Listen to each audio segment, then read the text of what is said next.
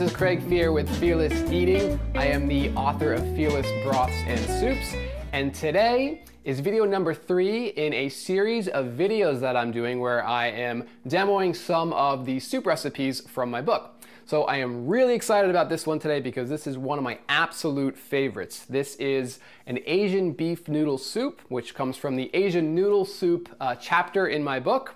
And I've got everything set up over here on the stovetop. So let me take you over here and show you how we make this recipe. So these are the veggies that we're gonna be using. So we got ginger, garlic, mushrooms. Now these are a special type of mushroom that I have, but use any type of mushroom you want. Shiitake is great.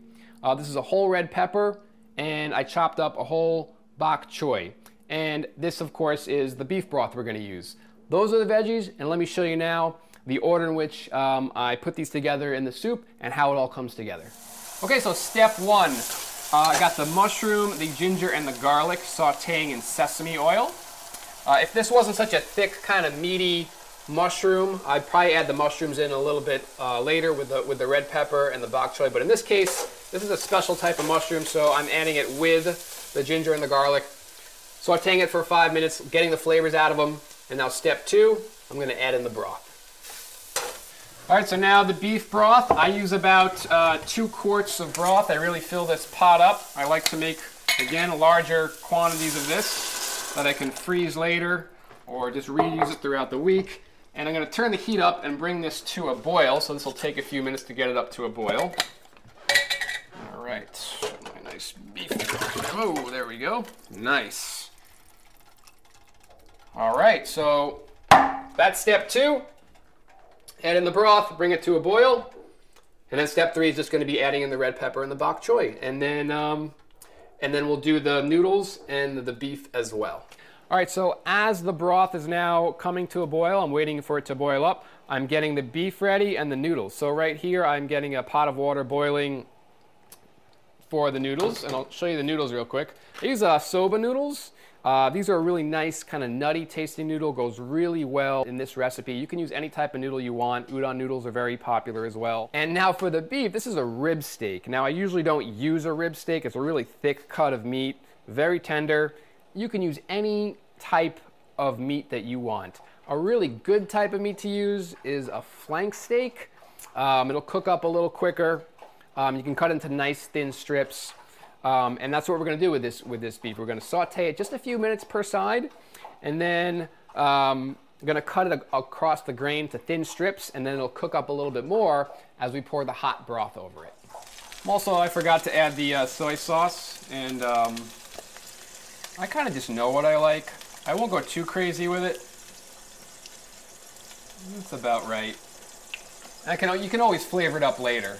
All right, so we got the broth boiling, and I'm going to add in my red peppers.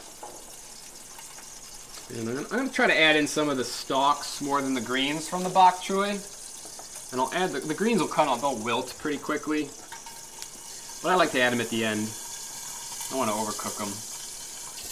And that's just going to simmer for maybe 5 minutes. Again, all those flavors ginger and the garlic especially are infusing into that nice beef broth.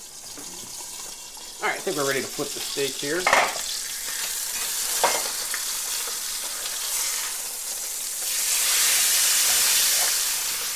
So the broth is simmering, almost done. The noodles, soba noodles, are ready to go. All I'm doing, the last step, is really just to cut the beef into kind of thin strips, and that we're just going to kind of add right into. So really make them thin, so it's kind of raw in the middle. This isn't the ideal cut of meat for this, but again, it doesn't matter. Use whatever, I had it, I wanted to use it. It's a little bit of a fattier cut. Little strips, and then it's gonna cook. It's kind of raw, but when we spoon the hot broth over it, it's gonna continue to cook. All right, so we're done. And now it's just adding it all together. So this is how you do it. You take a handful of the soba noodles.